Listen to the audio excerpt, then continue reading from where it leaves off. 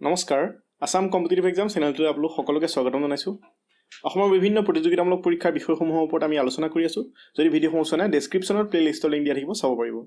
যদি আমাৰ চেনেলটোলৈ নতুনকৈ আহিছে বা ভিডিঅ'সমূহৰ পৰা উপকৃত হৈছে তেন্তে চেনেলটো ছাবস্ক্ৰাইব কৰিব আৰু কাষত থকা বেল আইকনটো দবাই নটিফিকেশ্যন অল সিলেক্ট কৰিব যাতে আমি ভিডিঅ'সমূহ দিয়াৰ লগে লগে আপোনালোকে নটিফিকেশ্যন পায় আৰু ভিডিঅ'সমূহ চাব পাৰে। আহক আজিৰ ভিডিঅ'টো আমি ষ্টাৰ্ট কৰোঁ। আজি আমি ডিছকাছ কৰিম অসমীয়া ভাষাৰ ওপৰত। CTETৰ এখন প্ৰিভিয়াছ ইয়েৰ পেপাৰ আমি ডিছকাছ কৰিম। 2014 পেপাৰ 1ৰ আসামিজ পেডাগজি যিখিনি কুৱেশ্যন আছে সেইখিনি আমি ডিছকাছ কৰিম। মই কুৱেশ্যনখিনি পঢ়ি দিম, তাৰ লগতে আপোনালোকে এনচাৰখিনি তলত কমেণ্ট কৰি জনাব। প্ৰথমবাৰ এনেদৰে কৰিব বিচাৰিছোঁ, কেনেকুৱা হয় নাজানো, যদি ভুল হয় ক্ষমা কৰিব, খেলিমেলি অলপ হ'বও পাৰে ফাৰ্ষ্টটো। চ' যদি খেলিমেলি কিবা হয় লাইভ ষ্ট্ৰিমিং কৰি থাকোঁতে তেতিয়াহ'লে মই ভিডিঅ'টো ৰেকৰ্ড কৰি আপোনালোকক পিছত এইটো আপলোড কৰি দিম, ঠিক আছে। ভিডিঅ'টো আপোনালোকে শ্বেয়াৰ কৰক, কোনোবা ভাইটি ভণ্টি বা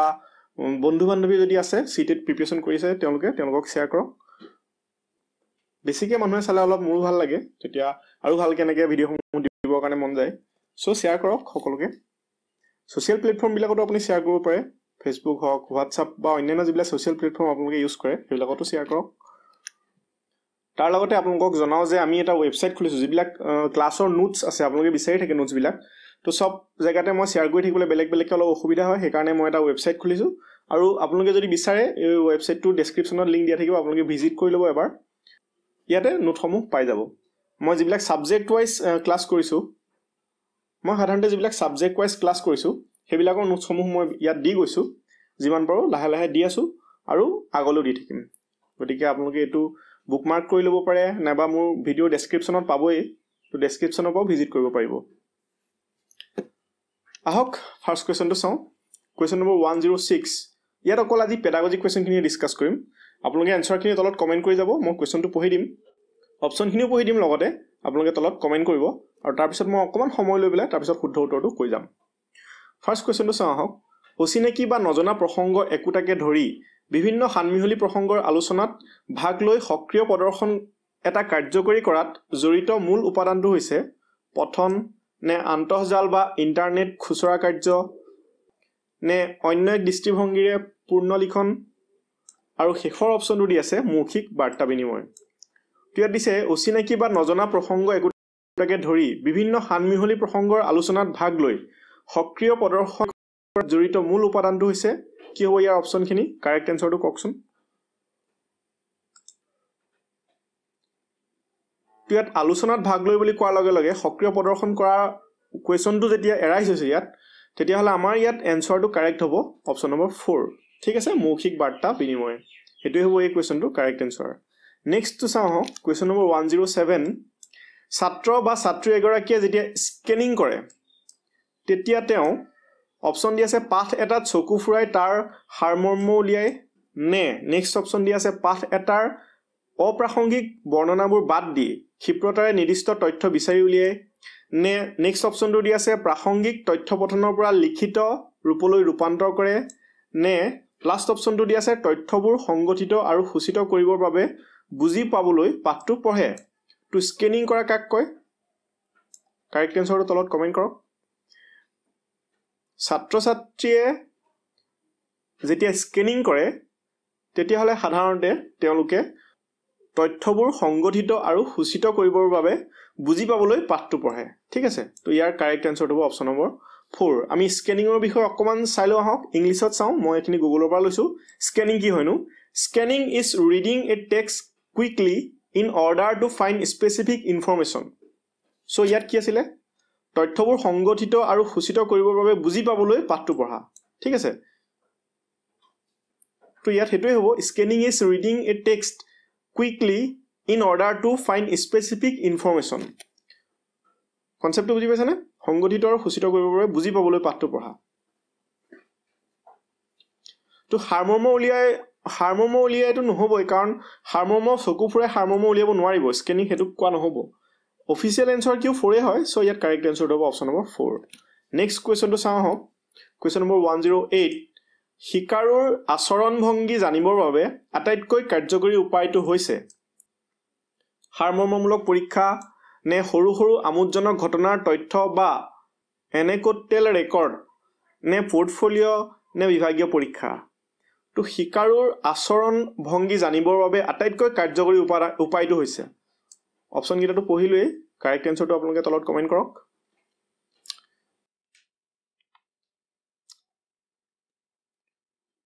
আচৰণ ভংগী জানিবৰ বাবে আটাইতকৈ কাৰ্যকৰী উপায়টো হৈছে অপচন নম্বৰ 3 পোৰ্টফোলিও ঠিক আছে তো কাৰেক্ট এনসাৰটো হ'ব পোৰ্টফোলিও কিহৰ কাৰণে যেতিয়া এজন শিক্ষকে শিশু এটাৰ বা এজন শিক্ষাৰ্থীৰ পোৰ্টফোলিও গুটাই সাধাৰণতে মই ইংৰাজীত অকমান লৈ লৈছো পোৰ্টফোলিও বুলি ক'লে আমি এই ষ্টুডেন্ট পোৰ্টফোলিও ইজ এ কম্পিলেশ্যন বা অসমীয়া যদি কওঁ সংকলন of academic work and other forms of educational evidence assembled for the purpose of evaluating course work quality, learning progress and academic achievement. To ইয়াত কোৱেশ্চনটো কি দিছিলে শিকাৰুৰ আচৰণ ভংগী জানিবৰ বাবে আটাইতকৈ কাৰ্যকৰী উপায়টো হৈছে সাৰ্বমূলক পৰীক্ষা এখিনি হ'বই নোৱাৰে অপচন নম্বৰ 3 টো হ'ব কাৰেক্ট এনসাৰ পোৰ্টফোলিও ঠিক আছে কাৰণ পোৰ্টফোলিও শিক্ষকে সেই কাৰণে সংগ্ৰহ কৰে যাতে শিশুটোৰ বিষয়ে গম পায় Next question to saw question number 109 দ্বিতীয় মানৰ ছাত্ৰ ছাত্ৰীয়ে কোন মানদণ্ডৰ পাঠ স্বতন্ত্ৰভাৱে পঢ়িব পাৰিছে হেয়া শিক্ষকে চিহ্নিত কৰিবৰ বাবে তলৰ কোনটো অভ্যাস লক্ষ্য কৰিব লাগিব অপচন দি আছে বৰ্ণনাৰ সৈতে পৰিচ্ছেদ মিলোৱা কাৰ্য নেক্সট দি আছে একোটা পৰিচ্ছেদৰ সাৰাংশ প্ৰস্তুত কৰাটো নে নেক্সট অপচন দি আছে ছপা আখৰবোৰ ছাত্ৰ ছাত্ৰীয়ে চকুৰে চাই পঢ়ি যায় কিন্তু কঠিন পালেই আঙুলি ব্যৱহাৰ কৰে নে সম্পৰ্ক স্থাপনৰ বাবে সৰ্বনাম যোজক অব্যয়ৰ ব্যৱহাৰ এতিয়া দ্বিতীয় মানৰ ছাত্ৰ ছাত্ৰীয়ে কোন মানদণ্ডৰ পাঠ স্বতন্ত্ৰভাৱে পঢ়িব পাৰিছে হেয়া শিক্ষকে চিহ্নিত কৰিবৰ বাবে তলৰ কোনটো অভ্যাস লক্ষ্য কৰিব লাগিব কাৰেক্ট এনসাৰটো কক কোনটো অভ্যাস তেওঁ লক্ষ্য কৰিব লাগিব এজন শিক্ষক হিচাপে দ্বিতীয় মানৰ ছাত্ৰ ছাত্ৰী হা তো ইয়াত কাৰেক্ট এনসাৰটো হ'ব অপচন নম্বৰ 3 ছপা আখৰবোৰ ছাত্ৰ ছাত্ৰীয়ে চকুৰে চাই পঢ়ি যায় কিন্তু কঠিন পালেই আঙুলি ব্যৱহাৰ কৰে এই অভ্যাসটো লক্ষ্য কৰিব লাগিব ঠিক আছে যদি কিবা কনফিউজন থাকে তেতিয়াহলে মোক ভিডিওটো শেষৰ পিছত তলত হেসমূহ ৰিপ্লাই দিম নেক্সট যদি কোৱেশ্চন নম্বৰ 110 কথা কোৱাটো সাধাৰণতে এটা ধাৰণামূলক অৰ্হতা বুলি কোৱা হয় কাৰণ কিয় কোৱা হয় ধাৰণামূলক অৰ্হতা বুলি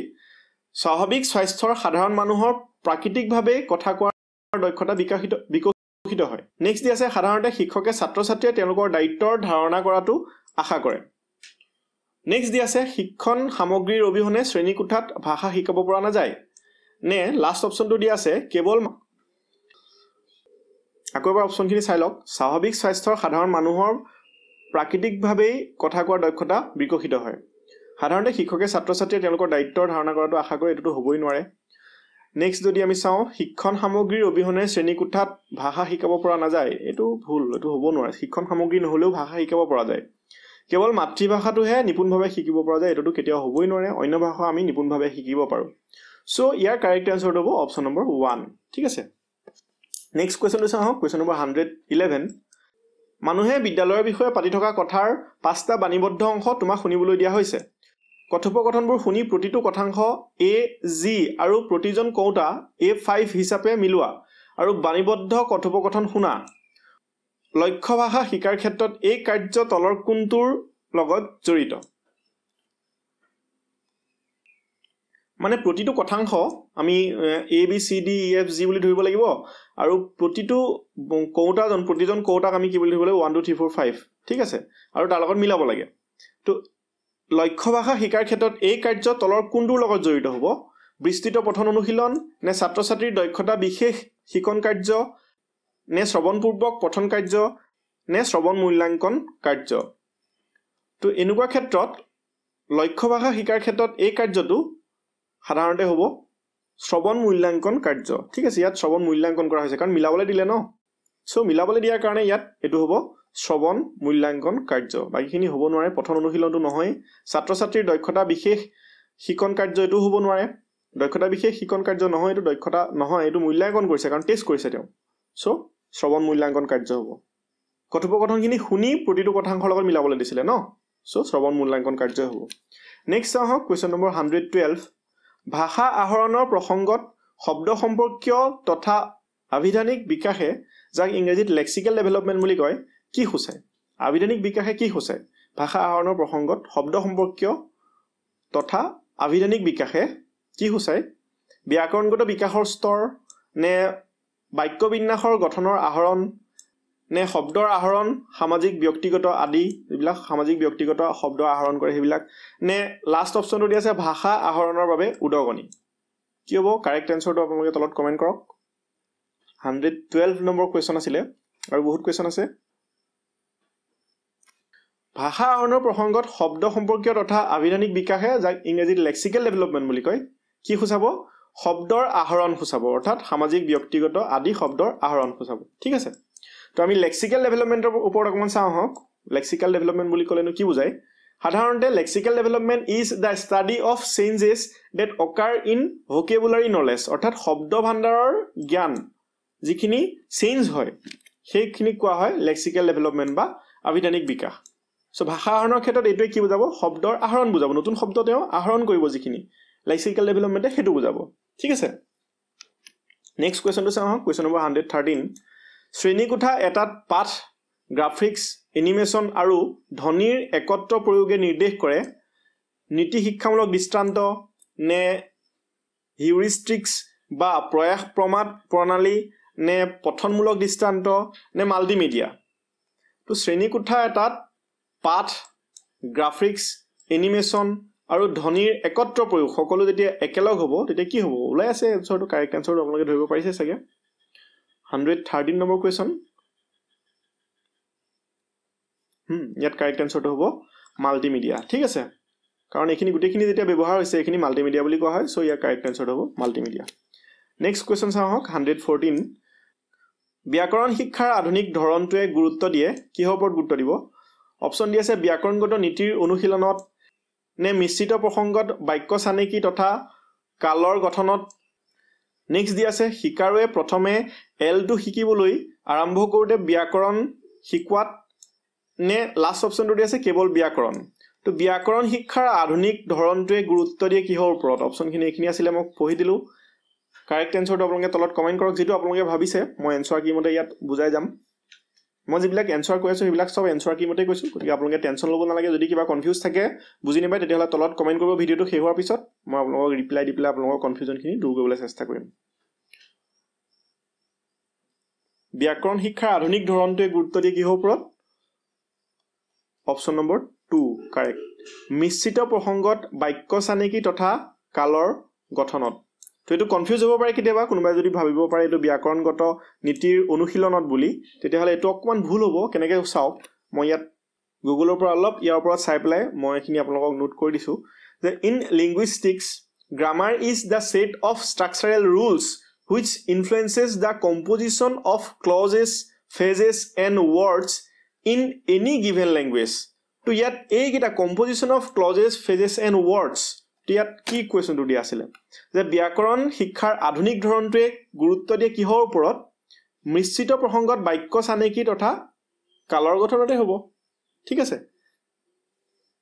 আপোনাক ইয়াত ব্যাকৰণ অনুবাদ পদ্ধতিৰ কথা কোৱা নাই কিন্তু ইয়াত ব্যাকৰণ শিকাৰ আধুনিক ধৰণটোহে কথা খুদিছে কিহৰ ওপৰত গুৰুত্ব দিয়ে ইম্পৰ্টেন্স কি আছে তাৰ মেইন ইম্পৰ্টেন্সটো কথা খুদিছে ইয়াত ব্যাকৰণগত নীতিৰ অনুশীলনত নহয় হেতু গ্ৰামাৰ ট্ৰান্সলেচন মেথড যেটো ব্যাকৰণ অনুবাদ পদ্ধতি হেতু মতেহে হ'ব ব্যাকৰণ শিক্ষাৰ আধুনিক ধৰণটোৱে মিশ্ৰিত প্ৰসংগত বাক্য চানেকি তথা কালৰ গঠনত গুৰুত্ব দিয়ে ঠিক আছে মনত ৰাখি থব এনেকুৱা কোৱেশ্চন আহিবই নেক্সট চাওক কোৱেশ্চন নম্বৰ 115 ব্যাকৰণ শিক্ষাৰ মুখ্য উদ্দেশ্য এটো আহিছিলে 2014 ত একে দুটা কোৱেশ্চন আহিছে অলপ একেই ব্যাকৰণ শিক্ষা ওপৰতে আহিছে অপচন দি আছে ব্যাকৰণ শিক্ষাৰ মুখ্য উদ্দেশ্য অপচন দি আছে শিকাৰুৰ মনত ৰখাৰ ক্ষমতা উন্নত কৰা শিকাৰুৰ বুধ বা অনুধাৱন দক্ষতাৰ মূল্যায়ন নেক্সট দি আছে উচ্চাৰণৰ শুদ্ধতা বৃদ্ধি কৰা লাষ্ট অপচনটো দি আছে শিকাৰুৰ কৰ্তা আদান প্ৰদানৰ দক্ষতা বিকাশ কৰা ব্যাকৰণ শিক্ষাৰ মুখ্য উদ্দেশ্য কি হ'ব শিকাৰুৰ কৰ্তা আদান প্ৰদানৰ দক্ষতা বিকাশ কৰা ঠিক আছে ইয়াত উচ্চাৰণৰ শুদ্ধতাটো হ'বই নোৱাৰে এটো গ্ৰামাৰ নহয় ব্যাকৰণ শিক্ষাৰ এটো মুখ্য উদ্দেশ্য নহয় শিকাৰুৰ বুধ বা অনুধাৱন দক্ষতাৰ মূল্যায়ন এটো হ'ব নোৱাৰে ঠিক আছে বুধৰ জন্ম নহয় ব্যাকৰণে বুধ কেতিয়াও ক্ৰিয়েট নকৰে শিকাৰুৰ মনত ৰখাৰ ক্ষমতা উন্নত কৰা এটোটো হ'বই নোৱাৰে এটো আগতে কেনসেল সো লাষ্ট অপচনটো থাকিলে শিকাৰুৰ কৰ্তা আদান প্ৰদানৰ দক্ষতা বিকাশ কৰা ঠিক আছে ইয়াত মই অকমান ইংৰাজীটো দি দিছো যাতে আপোনালোকৰ কনফিউজন যদি থাকে কিবা দূৰ হৈ যায় দা main goal in grammar teaching is two enable learners to achieve linguistic competence and to be able to use grammar as a tool or resource in the comprehension and creation of oral and written discourse efficiently, effectively, and appropriately according to the situation. So main goal of grammar teaching এটোহে হয় ঠিক আছে so এটো ইয়াত কোৱেশ্চনটো দি আছিল ব্যাকৰণ শিক্ষাৰ মুখ্য উদ্দেশ্য এটোই হ'ব কৰ্তা আদান প্ৰদানৰ দক্ষতা বিকাশ কৰা নেক্সট যদি চাও কোৱেশ্চন নম্বৰ 116 চতুৰ্থ মানত দ্বিতীয় ভাষা এটা শিকাবলৈ নিৰ্বাচন কৰা ভাষা সামগ্ৰীৰ তলৰ কোনটো নিৰ্ণায়ক অন্তৰ্ভুক্ত হ'ব লাগে প্ৰাসংগিকতা অলংকিত বা ফুলাম ভাষাৰ প্ৰয়োগ নেক্সট আছে দ্ব্যৰ্থক ভাষাৰ প্ৰয়োগ নে লাষ্ট অপচনটো দি আছে নিৰ্বাচিত ভাষা সামগ্ৰী পদৰ উত্তৰত কিমানটা শব্দ থাকিব লাগে হিয়া নিৰ্দিষ্ট কৰাটো চতুৰ্থ মানৰ ছাত্ৰ ছাত্ৰী এজনৰ দ্বিতীয় ভাষা এটা শিকাবলৈ নিৰ্বাচন কৰা ভাষা সামগ্ৰীৰ তলৰ কোনটো নিৰ্ণায়ক অন্তৰ্ভুক্ত হ'ব লাগে কাৰেক্ট আনসাৰটো আপোনালোকে কি বুলি ভাবে তলত কমেন্ট কৰি জনাওক ইয়াত কাৰেক্ট আনসাৰটো হ'ব প্ৰাসংগিকতা ঠিক আছে তো এটো আনসাৰ কি মতে প্ৰাসংগিকতা আছে বাকিখিনি এখিনি হ'ব নোৱাৰে সাধাৰণতে ফুলাম ভাষাৰ প্ৰয়োগ এটো হ'বই নোৱাৰে দ্ব্যৰ্থক ভাষাৰ প্ৰয়োগ এইবিলাক নহয় নিৰ্বাচিত ভাষা সামগ্ৰী পদৰ উত্তৰত কিমানটা শব্দ থাকিব লাগে এটোটো হ'বই নোৱাৰে কাৰণ কিমানটা শব্দ থাকিব লাগে হিয়া নিৰ্দিষ্ট কৰাটো কেতিয়াও ভাষা শিক্ষাৰ ক্ষেত্ৰত ইম্পৰ্টেন্স নাপাবই ঠিক আছে সো প্ৰাসংগিকতাৰ ক্ষেত্ৰটোহে গুৰুত্ব দিব লাগে আৰু এটো নিৰ্ণায়ক অন্তৰ্ভুক্ত হ'ব লাগে নেক্সট কোৱেশ্চনটো চাওক 117 শ্ৰেণীকোঠাত খেলা-ধূলা বা ধেমালিৰ জৰিয়তে শিক্ষাৰ্থীক ভাষা দক্ষতা আহৰণ কৰা কাৰ্য কেনে হোৱা উচিত অপচনখিনি দি আছে প্ৰযুক্তি জড়িত কাৰ্যবোৰতকৈ কম খৰচী নেক্সট দি আছে মূল্যাঙ্কন আৰু সাফল্য অৰ্জনৰ লগত সম্পৰ্কিত নেক্সট দি আছে পাঠ্যপুথিৰ কমকৈ ব্যৱহাৰ কৰা নে লাষ্ট অপচনটো দি আছে সাহিত্যিক পঠনৰ আধিক্য তো শ্ৰেণীকোঠাত খেলা-ধূলা বা ধেমালিৰ জৰিয়তে শিক্ষাৰ্থীক ভাষা দক্ষতা আহৰণ কৰা কাৰ্য কেনে হোৱা উচিত প্ৰযুক্তি জড়িত কাৰ্যবোৰতকৈ কম খৰচী লগত ৰিলেটেড নহয় কেতিয়াও খৰচ যিমানে হওক কিয় শিশুটোক ডেভেলপ কৰাটোহে লাগে নেক্সট দি আছে মূল্যাঙ্কন আৰু সাফল্য অৰ্জনৰ লগত সম্পৰ্কিত এটো হ'ব পাৰে আমি অপচনত ৰাখো নেক্সটটো চাওঁ হওক পাঠ্যপুথিৰ কমকৈ ব্যৱহাৰ এটো হ'বই নোৱাৰে আৰু সাহিত্যিক পঠনৰ আধিক্য এটো নহয় তো ইয়াত কাৰেক্ট আনসাৰটো ওলালে কি অপচন নম্বৰ 2 ঠিক আছে মূল্যাঙ্কন আৰু সাফল্য অৰ্জনৰ লগত সম্পৰ্কিত কৰিব লাগিব কাৰণ খেলা-ধূলাৰ মাজেৰে যদি শিক্ষাৰ্থীক ভাষা এটাৰ দক্ষতা আহৰণৰ চেষ্টা আপুনি কৰে সেই ক্ষেত্ৰত আপুনি যদি বাকি গুৰুত্ব নিদি পেলাই খেলা-ধূলা লাগি থাকে তেতিয়াহলে শিশুটোৱে খেলা-ধূলাৰ মাজেৰে পাৰ হৈ গুচি যাব শিকা নহব সো আমি তাৰ মাজেৰে খেলা-ধূলাৰ জৰিয়তে মূল্যাঙ্কন আৰু সাফল্য অৰ্জনৰ লগত সম্পৰ্কিত কৰিব লাগিব ভাষাটো শিকাওতে ঠিক আছে সো এনে ধৰণৰ হোৱা উচিত নেক্সট টু চাওঁ কোৱেশ্চন নম্বৰ 118 ভাষা যোগাযোগৰ সূত্ৰত ভাষাৰ এক নিয়ম মাফিক বা ৰেগুলাৰিটি উদ্দেশ্য থাকে অৰ্থাৎ ভাষাৰ ব্যৱহাৰ হয় অপচন দি আছে থলুৱা উচ্চাৰণ অনুকৰণ কৰাত শিকা আৰু আৱিষ্কাৰ কৰাত নেক্সট দি আছে আনৰ আচৰণ নিয়ন্ত্ৰণ কৰাত নে লাষ্ট অপচনটো দি আছে যোগাযোগ কৰাত তো ভাষা যোগাযোগৰ সূত্ৰত ভাষাৰ এক নিয়ম মাফিক বা ৰেগুলাৰিটি যেটো ৰেগুলাৰ হৈ থাকিব তাৰ উদ্দেশ্য থাকে কি হ'ব ইয়াত কাৰেক্ট আনসাৰটো তলত কমেন্ট কৰক ভাষাৰ যোগাযোগৰ সূত্ৰত ভাষা এক নিয়ম মাফিক বা ৰেগুলাৰিটি উদ্দেশ্য থাকে অৰ্থাৎ ভাষাৰ ব্যৱহাৰ হয় ৰেগুলাৰিটি মেইনটেইন কৰাৰ ক্ষেত্ৰত কি উদ্দেশ্য আছে ইয়াত কিন্তু আনসাৰ কিটো আছে আপোনাৰ অপচন নম্বৰ 3 আনৰ আচৰণ নিয়ন্ত্ৰণ কৰা এটো অকমান মোৰ কনফিউজ আছে থলুৱা উচ্চাৰণৰ অনুকৰণ কৰাত শিকা আৰু আৱিষ্কাৰ কৰাত ভাষা যোগাযোগৰ সূত্ৰত ভাষাৰ এক নিয়ম মাফিক বা ৰেগুলাৰিটি উদ্দেশ্য থাকে মইটো অলপ কনফিউজ আছে মইটো অলপ চাব লাগিব ৰিসাৰ্চ কৰি মই ইয়াৰ ওপৰত কেনেকেনো ইয়াত আনসাৰটো এটো হল আনৰ আচৰণ নিয়ন্ত্ৰণ কৰাত কেনেকৈ আনসাৰটো মই অলপ চাই পেলাই আপোনালোকক নেক্সট কোনবা ভিডিঅত মইটো আপোনালোকক জনাই দিম নেক্সট কোৱেশ্চনটো চাওঁ কোৱেশ্চন নম্বৰ 119 শিকন কাৰ্য সহজৰ পৰা জটিললৈ হয় যদি কোনো কাৰণবশতঃ এগৰাকী শিক্ষাৰ্থীয়ে প্ৰাৰম্ভিকখিনি শিকা নাই তেতিয়া শিক্ষাৰ্থীগৰাকীক অপচন দি আছে প্ৰত্যক্ষ ভাষণ তথা দৃশ্যমূলক নিৰ্দেশ দিব লাগে নে নেক্সট দিয়া আছে উচ্চস্তৰীয় দৃশ্যমূলক নিৰ্দেশ দিব লাগে কোনো ভাষণ নালাগে প্ৰত্যক্ষ ভাষণ আৰু কৌশলপূৰ্ণ নিৰ্দেশ দিব লাগে নে দৃশ্যমূলক তথা কৌশলপূৰ্ণ নিৰ্দেশ দিব লাগে কোনো ভাষণ নালাগে তো যদি চাওক ইয়াত শিকন কাৰ্য সহজৰ পৰা জটিললৈ হয় যদি কোনো কাৰণবশতঃ এগৰাকী শিক্ষাৰ্থীয়ে প্ৰাৰম্ভিকখিনি শিকা নাই মানে বেসিকখিনি যদি তেওঁ নাজানে তেতিয়াহলে এই ক্ষেত্ৰত কি কৰা উচিত তেতিয়া শিক্ষাৰ্থীগৰাকীক দৃশ্যমূলক তথা কৌশলপূৰ্ণ নিৰ্দেশ দিব লাগে কোনো ভাষণ দিব নালাগে তেওঁ ভাষণ দি পেলাই ডাঙৰ ডাঙৰ যদি ভাষণ দিয়া হয় আকৌ টানলে যদি গুচি যোৱা হয় তেতিয়াহলে তেওঁ আৰু কনফিউজ হ'ব সেইকাৰণে দৃশ্যমূলক তথা কৌশলপূৰ্ণ নিৰ্দেশ দিব লাগে তেওঁ উপকৃত হোৱাকে অকল ভাষণ দিব নালাগে তেওঁ অলপ কৌশলপূৰ্ণ নিৰ্দেশ দিয়ক যাতে তেওঁ আগবাঢ়িব পাৰে আৰু বাকি ক্লাছটো আগুৱাই যাওক ঠিক আছে প্ৰত্যক্ষ ভাষণ তথা দৃশ্যমূলক নিৰ্দেশ দিব লাগে ভাষণটো দিব নালাগে সাধাৰণতে বাকিখিনিত গোটেইখিনি ভাষণৰ কথা আছে উচ্চস্তৰীয় দৃশ্যমূলক নিৰ্দেশ দিব লাগে উচ্চস্তৰীয় বুলি কোৱাৰ লগে লগে এইটো হ'বই নোৱাৰে কাৰণ সি বেছিকখিনি তাক কমপ্লিট হোৱা নাই সো দৃশ্যমূলক তথা কৌশলপূৰ্ণ নিৰ্দেশ দিব লাগে এইটোৱে কাৰেক্ট এনসাৰ হ'ব নেক্সট চাওঁ কোৱেশ্চন নম্বৰ 120 ভাষিক বৈচিত্ৰ্য বা ভিন্নতা থকা শ্ৰেণীকোঠা এটাত সুষম শিক্ষণৰ পৰিৱেশ এটা নিশ্চিত কৰিবলৈ তলৰ কোনটো প্ৰক্ৰিয়া ব্যৱহাৰ কৰা উচিত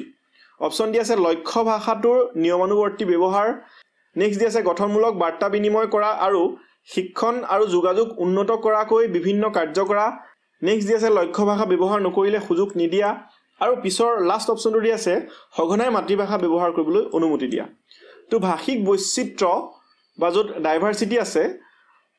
বা ভিন্নতা থকা শ্ৰেণীকোঠা এটাত সুষম শিক্ষণ পৰিৱেশ এটা নিশ্চিত কৰিবলৈ তলৰ কোনটো প্ৰক্ৰিয়া ব্যৱহাৰ কৰা উচিত কাৰেক্ট এনসাৰ কি বুলি ভাবিছে আপোনালোকে তলত কমেন্ট কৰক তো ইয়াত কাৰেক্ট এনসাৰটো হ'ব অপচন নম্বৰ 2 গঠনমূলক বাৰ্তা বিনিময় কৰা আৰু শিক্ষণ আৰু যোগাযোগ উন্নত কৰাকৈ বিভিন্ন কাৰ্য কৰা ঠিক আছে এটো উলাই আছে বাকিখিনি নহব ইয়াত কাৰেক্ট এনসাৰ হ'ব অপচন নম্বৰ 2 নেক্সট আমি ডিসকাস কৰা হক ল্যাঙ্গুৱেজ অলপ নয়েজ আহিব পাৰে কাৰণ বৰষুণ দি দিলে আপোনালোকে লগৰ বন্ধু বান্ধৱী কোনোবা যদি আছে সিটেট প্ৰিপাৰেচন কৰিব তেওঁলোকক শেয়াৰ কৰক ভিডিওসমূহ নেক্সট কোৱেশ্চনটো চাও 136 শিক্ষাৰ্থীয়ে নিজেই কোৱা কথাৰ পুনৰাবৃত্তি কৰি বুধ বা অনুধাৱন বা কম্প্ৰিহেনশন মূল্যায়ন কৰাত কৌশলটো হৈছে তথ্য বিচৰা নে সাৰাংশকৰণ বা সামাৰাইজিং নেক্সট দিছে সঞ্চিত তথ্য উদ্ধাৰকৰণ বা ৰিট্ৰিভিং নেক্সট দি আছে লাষ্ট অপচনটো দি আছে তথ্য গুটোৱা শিক্ষাৰ্থীয়ে নিজেই কোৱা কথাৰ পুনৰাবৃত্তি কৰি বুধ বা অনুধাৱন বা কম্প্ৰিহেনশন মূল্যায়ন কৰা কৌশলটো নিজে কোৱা কথাৰ ওপৰত ভিত্তি কৰি সো ইয়াক কি হ'ব অপচন গিটা চাও যদি তথ্য বিচৰা এটো হ'ব নোৱাৰে নেক্সট যদি চাও আমি সঞ্চিত তথ্য উদ্ধাৰকৰণ বা ৰিট্ৰিভিং এটো নহব সঞ্চিত তথ্য উদ্ধাৰকৰণটো নহয় তথ্য গুটো এটো নহয় সো কাৰেক্ট আনসাৰ হ'ব অপচন নম্বৰ 2 সাৰাংশকৰণ বা সামাৰাইজিং ঠিক আছে নিজে মূল্যায়ন কৰিছে ন নিজে মূল্যায়ন কৰা কৌশলটো হ'ব নিজে কোৱা কথাৰ ওপৰত পুনৰাবৃত্তি কৰি বুধ বা অনুধাৱন বা কম্প্ৰিহেনশন কৰি মূল্যায়ন কৰিছে সো সাৰাংশকৰণ বা সামাৰাইজিং হ'ব ঠিক আছে নেক্সট কোৱেশ্চনটো চাও কোৱেশ্চন নম্বৰ 137 যদিহে শিক্ষাৰ্থী গৰাকী মানসিক চাপত থাকে অন্য চিন্তাৰে গধুৰ যেন দেখা যায় আৰু যিমান হ'ব লাগে সিমান গ্ৰহণক্ষম যেন নালাগে তেতিয়া শিক্ষাৰ ক্ষেত্ৰত আহি পৰা বাধাটো হৈছে কগনিটিভ ইফেক্টিভ ফিজিক্যাল নে সাইকোমোটৰ কি হ'ব কাৰেক্ট আনসাৰটো যদিহে শিক্ষাৰ্থী গৰাকী মানসিক চাপত থাকে অন্য চিন্তাৰে গধুৰ যেন দেখা যায় আৰু যিমান হ'ব লাগে সিমান গ্ৰহণক্ষম যেন নালাগে তেতিয়া শিক্ষাৰ ক্ষেত্ৰত আহি পৰা বাধাটো হৈছে কগনিটিভটো নহব তেওঁৰ ফিজিক্যালটো নহয় মন দিব পৰা নাই সাইকোমোটৰটো নহয় এটো ৰিলেটেড নহয় তো ইফেক্টিভ হ'ব ঠিক আছে ইয়াৰ কাৰেক্ট আনসাৰ হ'ব অপচন নম্বৰ 2 নেক্সট চাওক 138 পঞ্চম মানৰ লিখন মূল্যায়ন এটাত শিক্ষাৰ্থীয়ে পাঠকক অনুপ্ৰাণিত কৰাকৈ ভাষা ব্যৱহাৰ কৰিব লাগে লিখন কাৰ্যটোত শিক্ষাৰ্থী গৰাকীৰ পৰা কি আশা কৰা যাব পঞ্চম মানৰ লিখন মূল্যায়ন এটাত শিক্ষাৰ্থীয়ে পাঠকক অনুপ্ৰাণিত কৰাকৈ ভাষা ব্যৱহাৰ কৰিব লাগে লিখন কাৰ্যটোত শিক্ষাৰ্থী গৰাকীৰ পৰা কি আশা কৰিব পৰা যাব অপচনখিনি যদি আমি চাও পুংখানুপুংখ বিৱৰণ দিয়াটো নে বিশ্বাসযোগ্য মত এটা দিব পৰাটো নে নেক্সট অপচনটো দি আছে নিৰ্দেশমূলক সাৰাংশ এটা দিয়াটো নে লাষ্ট অপচনটো দি আছে কাল্পনিক ঘটনা এটা লিখাৰ প্ৰয়াস কৰাটো তো এই ক্ষেত্ৰত যেহেতু কি পঞ্চম মান পাই গল ন হি কাল্পনিক ঘটনা এটা লিখাৰ প্ৰয়াস কৰাটো হ'বই নোৱাৰে 4 টু গল নেক্সট যদি আমি চাও নিৰ্দেশমূলক সাৰাংশ এটা দিয়াটো এটো হ'ব নালাগে এটো নহয় অনুপ্ৰাণিত কৰাকৈ ভাষা ব্যৱহাৰ কৰিব লাগে ন এটো হ'ব নোৱাৰে কেনেকৈ নিৰ্দেশমূলক সাৰাংশ দিলেটো ভাষা এটা ভাল ব্যৱহাৰ নহবই সো আমি যদি চাও পুংখানুপুংখ বিৱৰণ দিয়াটো নহব ইয়াৰ কাৰেক্ট আনসাৰটো হ'ব অপচন নম্বৰ 2 বিশ্বাসযোগ্য মত এটা দিব পৰাটো সো কাৰেক্ট আনসাৰ হ'ব 2 লিখন মূল্যায়নৰ কথা কৈছে তো লিখন মূল্যায়নৰ ক্ষেত্ৰত আমি বিশ্বাসযোগ্য মত দিব পাৰিব লাগিব আৰু পুংখানুপুংখ বিৱৰণ দিয়াটো শিক্ষকে আশা নকৰে শিক্ষাৰ্থীৰ পৰা ঠিক আছে সকলো যে লিখি যাব ভাষা ব্যৱহাৰ কৰিব পাৰিছো তেনেকুৱা নহয় বিশ্বাসযোগ্য মত দিব পৰাটোহে মূল্যায়নৰ ক্ষেত্ৰত সাধাৰণতে প্ৰিফাৰেন্স পায় নেক্সট আহক কোৱেশ্চন নম্বৰ 139 কেনে ধৰণৰ প্ৰশ্নই শিশুৰ চিন্তা কৰাৰ দক্ষতা বৃদ্ধি কৰে অপচনখিনি দিয়া আছে ব্যক্তিগত সঁহাৰিৰ প্ৰশ্ন নে আবদ্ধ উত্তৰৰ প্ৰশ্ন নে নেক্সট দিয়া আছে তথ্যভিত্তিক প্ৰশ্ন নে লাষ্ট অপচনটো দিয়া আছে সম্পূৰ্ণ পাঠ্যপুথি আধাৰিত প্ৰশ্ন কি হ'ব তলত কমেন্ট কৰক কেনে ধৰণৰ প্ৰশ্নই শিশুৰ চিন্তা কৰাৰ দক্ষতা বৃদ্ধি কৰে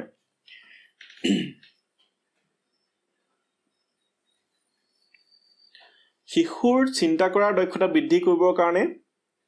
বেছটো হ'ব অপচন নম্বৰ 1 ব্যক্তিগত সঁহাৰিৰ প্ৰশ্ন ঠিক আছে নেক্সট টু চাওক কোৱেশ্চন নম্বৰ 140 কওঁতাৰ বাৰ্তা এটা বুজি পাবলৈ এটা সচেতন সিদ্ধান্ত লোৱা হয় এই কাৰ্যটো তলৰ কোনটোৱে আটাইতকৈ উপযুক্ত ৰূপত নিৰ্দেশ কৰে কনসাস এপ্ৰোচ কথোপকথন ক্ষমতা নিষ্ক্ৰিয় শ্ৰৱণ নে সক্ৰিয় শ্ৰৱণ কওঁতাৰ বাৰ্তা এটা বুজি পাবলৈ এটা সচেতন সিদ্ধান্ত লোৱা হয় এই কাৰ্যটো তলৰ কোনটোৱে আটাইতকৈ উপযুক্ত ৰূপত নিৰ্দেশ কৰে কক আপোনাৰ অপচনটো কি হ'ব সচেতন সিদ্ধান্ত লোৱা হয় ন ইয়াত কি হ'ব সক্ৰিয় শ্ৰৱণ হ'ব ঠিক আছে ৰাইট এনসাৰ হ'ব 4 নেক্সট চাওক কোৱেশ্চন নম্বৰ 141 ভাষা শিক্ষণ কৌশলত পৰিপ্ৰেক্ষিত প্ৰাসংগিক ব্যাকৰণ হৈছে ব্যাকৰণৰ স্পষ্ট তথা ফটফটীয়া শিক্ষণ নে শুদ্ধতাৰ বাবে স্বাভাৱিক কথোপকথন এটা বাণীবদ্ধ কৰি শুনা নে নেক্সট অপচন দিয়া আছে পঠন আৰু শ্ৰৱণৰ দৰে আহৰণমূলক কাৰ্যৰ জৰিয়তে ব্যাকৰণ শিকা বা ব্যাকৰণ শিক্ষা নে লাষ্ট অপচনটো দিয়া আছে অনুশীলনত কম গুৰুত্ব লিখন আৰু ব্যাকৰণৰ মাজত সংযোগ চিহ্নিত কৰা তো ভাষা শিক্ষণ কৌশলত পৰিপ্ৰেক্ষিত প্ৰাসংগিক ব্যাকৰণ হৈছে কি হ'ব ব্যাকৰণৰ স্পষ্ট তথা ফটফটীয়া শিক্ষণ এটো হ'বই নোৱাৰে ঠিক আছে নেক্সট শুদ্ধতাৰ বাবে স্বাভাৱিক কথোপকথনৰ এটা বাণীবদ্ধ কৰি শুনা এটো নহয় ইয়াৰ কাৰেক্ট আনসাৰটো অপচন নম্বৰ 3 পঠন আৰু শ্ৰৱণৰ দৰে আচৰণমূলক কাৰ্যৰ জৰিয়তে ব্যাকৰণ শিকা পঠন আৰু শ্ৰৱণ কৰিলে শিক্ষণ কৌশলত পৰিপ্ৰেক্ষিত প্ৰাসংগিক ব্যাকৰণ জড়িত হৈ থাকিব ঠিক আছে অনুশীলনত কম গুৰুত্ব লিখিত আৰু ব্যাকৰণৰ মাজেৰে সংযোগ চিহ্নিত কৰা এটো নহয় সো ইয়াৰ কাৰেক্ট আনসাৰ হ'ব অপচন নম্বৰ 3 নেক্সট আহক কোৱেশ্চন নম্বৰ 142 তলৰ কোনটো ভাষা বৈজ্ঞানিক দক্ষতা বিকাশৰ উপৰিও শ্ৰেণীকোঠাৰ আচৰণ বিধিৰ লগত জড়িত ডিসিপ্লিনড এপ্ৰোচ নে ক্ৰিয়েটিভ এপ্ৰোচ নে কম্প্ৰিহেনসিভ এপ্ৰোচ নে ইনক্লুসিভ এপ্ৰোচ তলৰ কোনটো ভাষা বৈজ্ঞানিক দক্ষতা বিকাশৰ উপৰিও শ্ৰেণীকোঠাৰ আচৰণ বিধিৰ লগত জড়িত এনসাৰ দিয়ক কাৰেক্ট এনসাৰটো কি হ'ব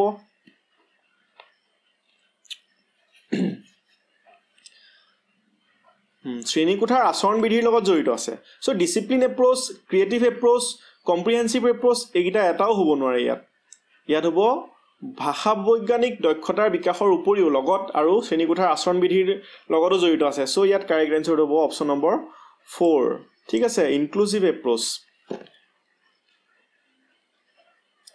এনেকুৱা কোৱেশ্চন অহাৰ চান্স আছে সো আসামিজত মাৰ্কস যে কমি যায় নহবতো আসামিজ সবই 30 ভিতৰত 30 পালাহেতেন 30 ভিতৰত 28 30 পালাহেতেন এনেকুৱা কোৱেশ্চন কিছুমান থাকে যিবিলাক আপুনি ডিসিপ্লিন এপ্ৰোচ হ'ব নিচিনা লাগে কিন্তু কাৰেক্ট আনসাৰটো হ'ব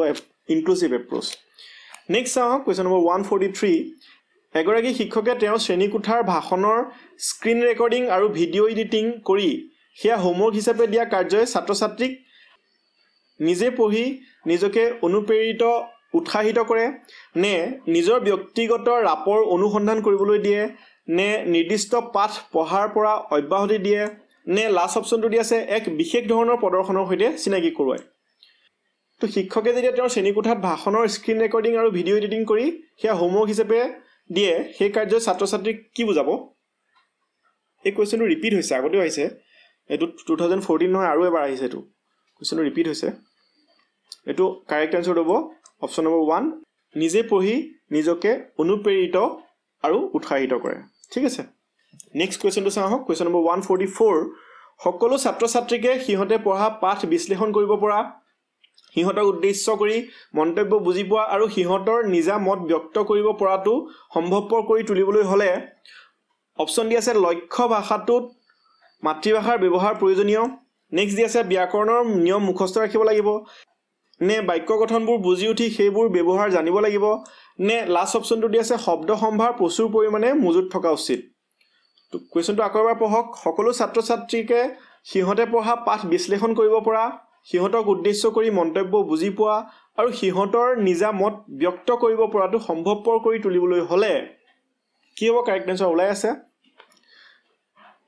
লক্ষ্য ভাষাটোত মাতৃভাষাৰ ব্যৱহাৰ প্ৰয়োজনীয় নো ৰং আনসাৰ ইয়াত কি হ'ব ব্যাকৰণৰ নিয়ম মুখস্থ কৰিবলৈটো নহয় এটো বাক্য গঠনবোৰ বুজি উঠি সেইবোৰৰ ব্যৱহাৰ জানিব লাগিব সো কাৰেক্ট আনসাৰ হ'ব অপচন নম্বৰ 3 ঠিক আছে শব্দ সম্ভাৰ প্ৰচুৰ পৰিমাণে মজুত থকাটো উচিত কেতিয়াও হ'ব নোৱাৰে সো বাক্য গঠনবোৰ বুজি উঠি সেইবোৰ ব্যৱহাৰ জানিব লাগিব নেক্সট চাওঁ কোৱেশ্চন নম্বৰ 145 দ্বিভাষিক শিক্ষাৰ শ্ৰেণীকোঠা এটা শিক্ষকে কেৱল লক্ষ্য ভাষাটো ব্যৱহাৰ কৰে নে ছাত্ৰ ছাত্ৰীবোৰে একেটা ভাষাতে কথা পাতে নে শিক্ষকে ছাত্ৰ ছাত্ৰীবোৰৰ ভাষা কয় নে লাষ্ট অপচনটো দি আছে শিক্ষকে ছাত্ৰ ছাত্ৰীবোৰৰ ভাষাৰ লগতে লক্ষ্য ভাষাটো ব্যৱহাৰ কৰে দ্বিভাষিক শিক্ষাৰ শ্ৰেণীকোঠা এটাত কি হয় সাধাৰণতে শিক্ষকে কেৱল লক্ষ্য ভাষাটো ব্যৱহাৰ কৰে এটো হ'বই নোৱাৰে দ্বিভাষা আছে কাৰণ ছাত্ৰ ছাত্ৰীবোৰে একেটা ভাষাতে কথা পাতে ৰং আনসাৰ শিক্ষকে ছাত্ৰ ছাত্ৰীবোৰৰ ভাষা কয় নো লাষ্ট অপশনটো কাৰেক্ট হ'ব শিক্ষকে ছাত্ৰ ছাত্ৰীবোৰৰ ভাষাৰ লগতে লক্ষ্য ভাষাটো ব্যৱহাৰ কৰে ওলাই আছে সিম্পল কোৱেশ্চন নেক্সট চাওঁ কোৱেশ্চন নম্বৰ 146 শুদ্ধ বাক্যটো বাছি উলিওৱা সকলো ধৰণৰ সাৰাংশমূলক পৰীক্ষা শিকোৱা আৰু শিক্ষা কাৰ্য উন্নত কৰিবৰ বাবে হয় নে কোনটো শুদ্ধ আছে ইয়াত শুদ্ধ বাক্যটো বাছি উলিয়াব দিছে গঠনমূলক মূল্যায়নে ছাত্ৰ ছাত্ৰীক ভাল মধ্যমীয়া আৰু পুতৌজনক হিচাপে মান নিৰূপণ কৰাত সহায় কৰে নে সকলো গঠনমূলক কাৰ্যই মূল্যায়নৰ বাবে এটো ভুলেই হৈ আছে লাষ্ট অপশনটো দি আছে গঠনমূলক মূল্যায়ন ফৰ্মেটিভ এছেছমেন্ট ফলপ্ৰসূ হ'বৰ বাবে পাঠ এটা পঢ়াই থকাৰ মাজত বা পঢ়াই শেষ হোৱাৰ পিছত কৰিব লাগে ৰাইট এটো হ'ব নোৱাৰে এখিনি সকলো ধৰণৰ সাৰাংশমূলক পৰীক্ষা শিকোৱা বা শিক্ষা কাৰ্য উন্নত কৰিবৰ কাৰণে নলয় এটো ভুল গঠনমূলক মূল্যায়নে ছাত্ৰ ছাত্ৰীক ভাল মধ্যমীয়া আৰু পুতৌজনক হিচাপে মান নিৰূপণ কৰাত সহায় কৰে কেতিয়াও হ'ব নোৱাৰে এটো সকলো গঠনমূলক কাৰ্যই মূল্যায়নৰ বাবে এটো নহয় লাষ্ট অপশনটো যেটো দিয়া আছিল গঠনমূলক মূল্যায়ন যাক ফৰ্মেটিভ এছেছমেন্ট বুলি কয় ইংৰাজীত ফলপ্ৰসূ হ'বৰ বাবে পাঠ এটা পঢ়াই থকাৰ মাজত বা পঢ়াই শেষ হোৱাৰ পিছত কৰিব লাগে কাৰেক্ট আনসাৰ হ'ব অপশন নম্বৰ 4 নেক্সট চাওঁ কোৱেশ্চন নম্বৰ 147 তলৰ কোনটো বয়স গোটৰ শিকাৰু সিহঁতে পোৱা ল্যাঙ্গুৱেজ ইনপুটৰ ধৰণৰ দ্বাৰা আটাইতকৈ বেছি প্ৰভাৱিত হয় আৰু তাৰ অৰ্থ আৰু পৰিমাণ নিয়ন্ত্ৰণ কৰিবলৈ চেষ্টা কৰে অপশন দি আছে 1 বছৰৰ পৰা 4 বছৰ শিশুৱে নেক্সট দি আছে 15 বছৰৰ পৰা 17 বছৰ নেক্সট দি আছে 10 বছৰৰ পৰা 14 বছৰ নে 9 বছৰৰ পৰা 12 বছৰ তলৰ কোনটো বয়স গোটৰ শিকাৰু সিহঁতে পোৱা ল্যাঙ্গুৱেজ ইনপুটৰ ধৰণৰ দ্বাৰা আটাইতকৈ বেছি প্ৰভাৱিত হয় আৰু তাৰ অৰ্থ পৰিমাণ নিয়ন্ত্ৰণ কৰিবলৈ চেষ্টা কৰে তো ইয়াত কাৰেক্ট আনসাৰটো হ'ব 15 to 17 ঠিক আছে 15 বছৰৰ পৰা 17 বছৰ তো এটো মোৰ অলপ ডাউট আছে এটো মই অলপ চাব লাগিব আনসাৰ কি মানে মই কৈছো আনসাৰটো হ'ব অপচন নম্বৰ 2 ঠিক আছে এটো কেতিয়াবা হ'ব লাগে তো এটো হ'ব লাগে সো ইয়াৰ আনসাৰ কি মতে কোৱেশ্চন 2 নম্বৰটো কাৰেক্ট নেক্সট চাওঁ কোৱেশ্চন নম্বৰ 148 দ্বিতীয় ভাষাৰ ভাষা দক্ষতা অভ্যাস মানত থাকে অৰ্থাৎ ধ্বনি শব্দ বাক্যাংশ আৰু অৰ্থ শিকাব লাগে নেক্সট আছে ভাষাটো কোৱা স্থানীয় ভাষী এজনৰ দৰেই বাক্য গঠন কৰিব লাগে নে মুখস্থ কৰা বা মনত ৰখা প্ৰাৰম্ভিক বাক্য গাঁথনি সাধাৰণ কথোপকথনত ব্যৱহাৰ কৰা নে লাষ্ট অপশনটো দি আছে উপযুক্ত শব্দ সম্ভাৰ আৰু বাক্য বিন্যাস ব্যৱহাৰ কৰি বাক্য গঠন কৰা কি হ'ব ইয়াৰ কাৰেক্ট আনসাৰটো ভাবক আপোনালোকে দ্বিতীয় ভাষাৰ ভাষা দক্ষতা অভ্যাস মানত থাকে কিহত থাকিব অপশন নম্বৰ 4 কাৰেক্ট উপযুক্ত শব্দ সম্ভাৰ আৰু বাক্য বিন্যাস ব্যৱহাৰ কৰি বাক্য গঠন কৰা ঠিক আছে কাৰণ আমি দ্বিতীয় ভাষা শিকি আছো এই ক্ষেত্ৰত দক্ষতা বঢ়াবৰ কাৰণে উপযুক্ত শব্দ সম্ভাৰ আৰু বাক্য বিন্যাস ব্যৱহাৰ কৰি বাক্য গঠন কৰা উচিত নেক্সট টু চাওঁ কোৱেশ্চন নম্বৰ 149 ইয়াৰ পিছত আৰু এটা কোৱেশ্চন আছে লক্ষ্য ভাষাটোত ব্যাকৰণ শিকোৱা কাৰ্যই কি বুজাব শিকাৰুৰ পৰা উচ্চ শক্তিৰ প্ৰদৰ্শন দাবী কৰে নে পাঠ্যপুথি নিৰীক্ষণ কৰে আৰু ভাষা যে এটা প্ৰণালীৰ ওপৰত ভিত্তি কৰা সেই কথাটোৰ প্ৰতি সজাগ কৰি তোলে নে নেক্সট অপশন দি আছে লক্ষ্য ভাষাটো ব্যৱহাৰ কৰিবলৈ ছাত্ৰ ছাত্ৰীক উৎসাহিত কৰে নে লাষ্ট অপশনটো দি আছে ব্যাকৰণৰ অৱধাৰণাৰ বাবে প্ৰযুক্তিৰ সামগ্ৰী প্ৰয়োজনবোধ কৰে লক্ষ্য ভাষাটোত ব্যাকৰণ শিকোৱা কাৰ্যই যেটো লক্ষ্য ভাষা আছে হেতুৰ ব্যাকৰণ শিকোৱা কাৰ্যই কি বুজায় শিক্ষাৰ পৰা উচ্চ শক্তিৰ প্ৰদৰ্শন দাবী কৰে কেতিয়াও হ'ব নোৱাৰে পাঠ্যপুথি নিৰীক্ষণ কৰে আৰু ভাষা যে এটা প্ৰণালীৰ ওপৰত ভিত্তি কৰা সেই কথাটোৰ প্ৰতি সজাগ কৰি তোলে এইটো হ'ব পাৰে অলপ অপচন ৰাখক নেক্সট দি আছে লক্ষ্য ভাষাটো ব্যৱহাৰ কৰিবলৈ ছাত্ৰ ছাত্ৰীক উৎসাহিত কৰে এইটো নহয় ব্যাকৰণ শিকোৱা কাৰ্যই কেতিয়াও এইটো কৰিব নোৱাৰে উৎসাহিত নহয় ভাষাটো ব্যৱহাৰ কৰিবলৈ নেক্সট ব্যাকৰণৰ অৱধাৰণাৰ বাবে প্ৰযুক্তিৰ সামগ্ৰীৰ প্ৰয়োজন বোধ কৰে এইটো কেতিয়াও হ'বই নোৱাৰে এটোৱে কাৰেক্ট হ'ব পাঠ্যপুথি নিৰীক্ষণ কৰে আৰু ভাষা যে এটা প্ৰণালীৰ ওপৰত ভিত্তি কৰে ব্যাকৰণে এটোৱে বুজায় ন ভাষা যে এটা প্ৰণালীৰ ওপৰত ভিত্তি কৰে সেটোৱে বুজায় সেই কথাটোৰ প্ৰতি সজাগ কৰি তোলা সো এটোৱে হ'ব কাৰেক্ট এনসাৰ লাষ্ট কোৱেশ্চনটো চাওঁ হক কোৱেশ্চন নম্বৰ 150 যদি এতিয়ালৈকে শেয়াৰ কৰা নাই শেয়াৰ কৰি দিব ভিডিঅ'সমূহ অকমান বেছিকে মানুহে চালে মোৰ ভাল লাগে নেক্সট আকৌ মই এনেকৈ লৈ আহিম ভিডিঅ'টো যদি ভাল পাইছে লাইক কৰিব মই বেছিকে ইয়াত আপোনালোকক বেছি শিক্ষক হৈ পেলাই বা বেছি হেৰি কৰি পেলাই মই ইয়াত বুজাবলৈ বিচৰা নাই যে ফ্ৰেণ্ড আমি ডিসকাস কৰিছো টপিকখিনি কাৰণ আপোনালোকটো সৰু সৰু ষ্টুডেন্ট নহয় যে মই একেবাৰে ডাঙৰ শিক্ষক হৈ পেলাই আপোনালোকক বুজাই থাকিম তেনেকুৱাটো নহয় সো আপোনালোকে কথাখিনি জানেই জাস্ট অকমান আমি ডিসকাস কৰিছো যাতে আৰু বেছিকে নলেজ বাঢ়ে কোৱেশ্চনটো চাওঁ হক নিৰ্দিষ্ট শিক্ষণ প্ৰতিবন্ধিত্বৰ কাৰণ নিৰ্ণয় কৰি পোৱা তথ্যৰ ওপৰত ভিত্তি কৰি পঠন লিখনত হস্তক্ষেপ কৰা হয় অপচন দি আছে অভিভাৱকৰ লগত কথা পাতি নেক্সট দি আছে প্ৰতিকাৰমূলক শিক্ষণৰ ব্যৱস্থা কৰি নেক্সট দি আছে শিক্ষাৰ্থীৰ লগত পাতি নে লাষ্ট অপচনটো দি আছে গুৰুত্বপূৰ্ণ ধাৰণাবোৰ অনুশীলন কৰোৱাই তো নিৰ্দিষ্ট শিক্ষণ প্ৰতিবন্ধিত্বৰ কাৰণ নিৰ্ণয় কৰি পোৱা তথ্যৰ ওপৰত ভিত্তি কৰি পঠন লিখনত হস্তক্ষেপ কৰা হয় মানে বাধা দিয়া হয় পঠন লিখনৰ ক্ষেত্ৰত